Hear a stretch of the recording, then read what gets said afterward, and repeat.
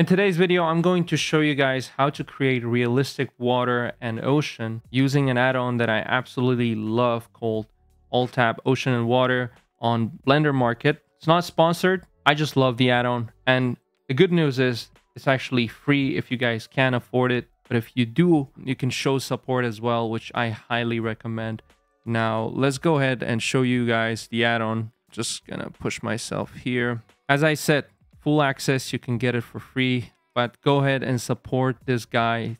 This add-on is actually incredible. It's simplified everything for you. Now, I know that you have a basic modifier in Blender that you can create ocean with it, but this is pretty much everything you need if you are into creating ocean. So let's go ahead and give it a shot here. This is a section for me. All right, now here I have an HDRI that is ready using physical atmosphere.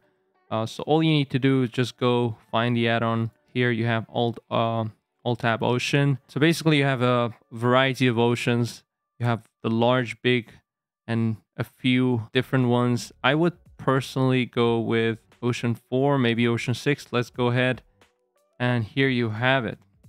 I'm just gonna get closer to the camera. And as you can see, it's already looking amazing. And here you have different materials as well, depending on what you want. If you want to go more tropical vibe, this is the way. If you want to go with water pool, water dark, water clear. I really like this one actually. But you can play around and see which fits better. In here you have size.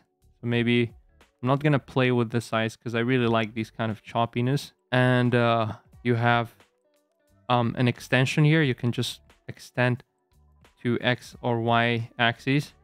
And that's what I'm going to do. And then you can simply bring it here.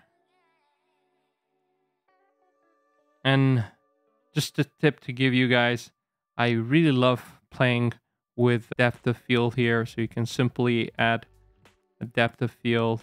I'm using photographer add-on here. Really good to see which area is in focus. Go a little bit around this area, and here you have it.